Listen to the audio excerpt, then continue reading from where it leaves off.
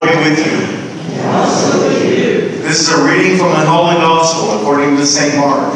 Glory to you, Lord. When the Pharisees with some scribes who had come from Jerusalem gathered around Jesus, they observed some of his disciples ate their meals with unclean, that is, unwashed hands. For the Pharisees, and in fact all Jews, do not eat without carefully washing their hands, keeping the tradition of their elders. And on coming from the marketplace, they do not eat without purifying themselves. And there are many other things that they have traditionally observed: the purification of cups and jugs and kettles and beds. So the Pharisees and the scribes questioned him, "Why do your disciples not follow the tradition of the elders, but instead eat a meal with unclean hands?" He responded, "Well did Isaiah prophesy about you hypocrites, as it is written, 'This people honors me with their lips, but their hearts are far from me. In vain do they worship me, teaching as doctrine human precepts. You disregard God's command and cling to human tradition.'" He summoned the crowd again and said to them, "Hear me, all of you, and understand. Nothing that enters one from outside can defile that person, but the things that come from within are what defile. From within people, from their hearts, come evil thoughts, unchastity, theft, murder, adultery, greed, malice, deceit, licentiousness, envy, blasphemy, arrogance, and folly. All these evils come from within, and it is they which defile." And this is the gospel of the Lord. Praise to you, Lord Jesus Christ. Today we're going to talk about laws. What a fun and exciting topic we have on this Labor Day weekend. And we think about law as something that keeps us from doing something that we're not supposed to do. And it's often a reaction to a tragedy that's already happened. Think about the laws which have been put into place where something terrible happened, and a law had to be enacted to stop it from happening again. In essence, this is what happened in the Old Testament reading that we have today. Because we are a fallen people, we had to have a reminder of how to live. And so God gave laws to Moses, who instructed us and told us to observe them carefully and to keep them. They also served a practical purpose. They separated the Israelites from their neighbors. And we can see that in our gospel reading today, where we are shown that there were examples of disciples who did not ritually clean their hands before eating, but the Israelites would have done so. These laws made Israelites easy to identify from their neighbors. They also had practical purposes, these laws of the Old Testament. Many scholars point out that they probably were beneficial to public health. If you look at some of the laws in the Old Testament, they talk about only eating clean birds when you're going to eat, not touching sick or dead bodies, and also not injuring the flesh. Now, this would have been very valuable before we knew of the life-saving power of antibiotics. Not cutting the flesh would have kept you clear from infection, hopefully.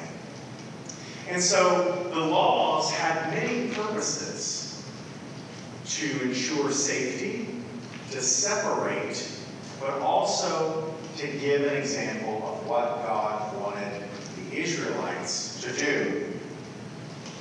Unfortunately, however, with many laws, which I know we don't see today, the laws became black and white.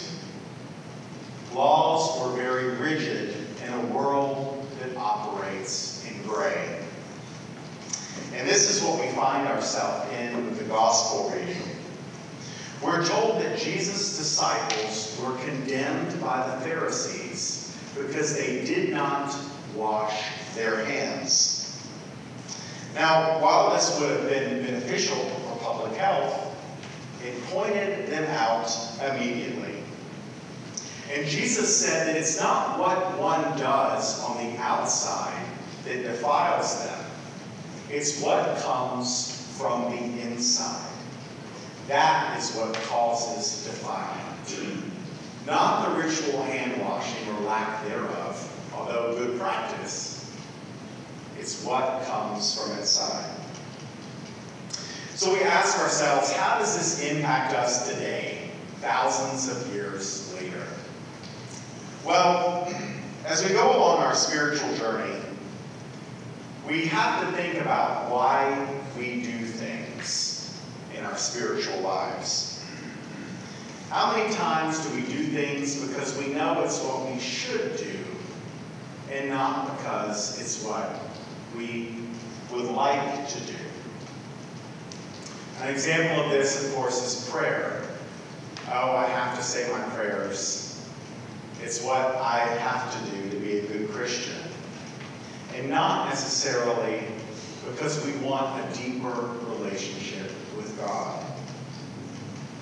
The same thing is true of Mass. I have to go to Mass. I have to go, but I really don't want to. This is when we're following a law because we're supposed to do something rather than wanting to do something. And what Jesus is telling us today is don't do things because of a law, because they're what you're supposed to do. Do things because of the love of God. When we're given a law, we're obliged to follow it. But when we do something that we're wanting to do, we do it out of genuine love. And that's what Jesus speaks about today. And Jesus also distinguishes between big laws and smaller laws. We all realize that it is a bad thing, hopefully. We all realize it's a bad thing to murder someone. Not good. Don't do it. Bad thing. Jail and all kinds of things happen if you do that. But it is also illegal to jaywalk. Less bad thing. It's also illegal, I just found out, to not notify the DMV if you move and change your license. Now, while that might make the clerk unhappy, it is not equivalent to murder. Except maybe to the clerk. And so, if any clerks are listening, it is not. But these are examples of laws that are big laws and smaller laws.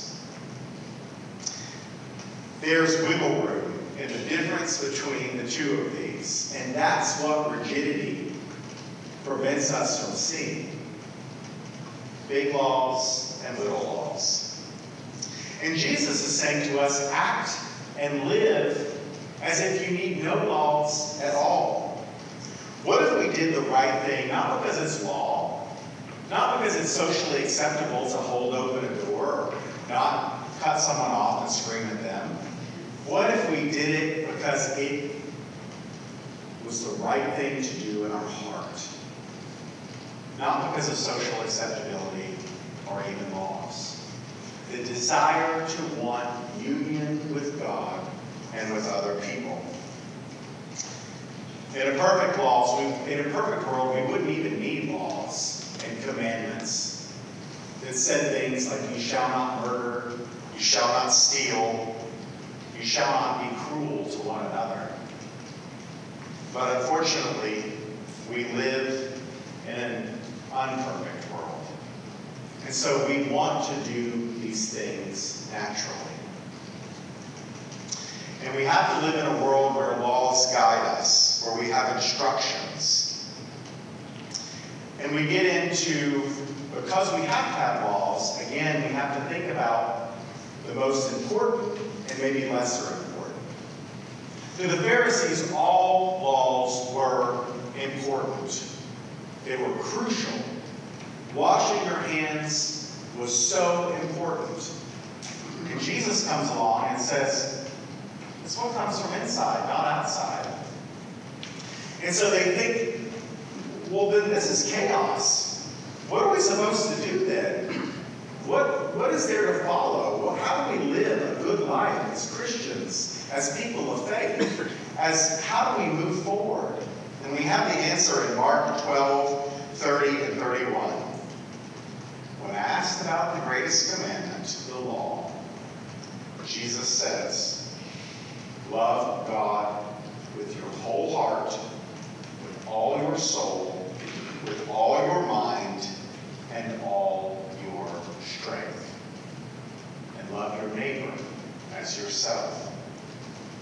There is no commandment greater than these.